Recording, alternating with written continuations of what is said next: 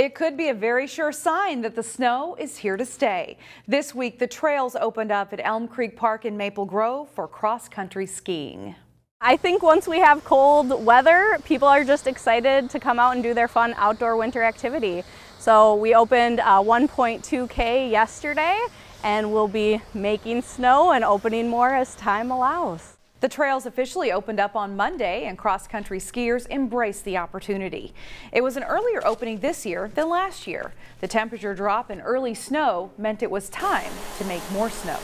Ongoing process. We want to be responsible about our snowmaking. So when we make snow, we want to be able to make a lot, and we want it to be able to stay around. So we start with our cross-country ski trails and then kind of continue on through those and then open our downhill and eventually our tubing. You can pick up a seasonal pass at the chalet, or you can also apply for a seasonal position, as they still need helpers this winter season. Find more local news stories at ccxmedia.org and follow us on social media.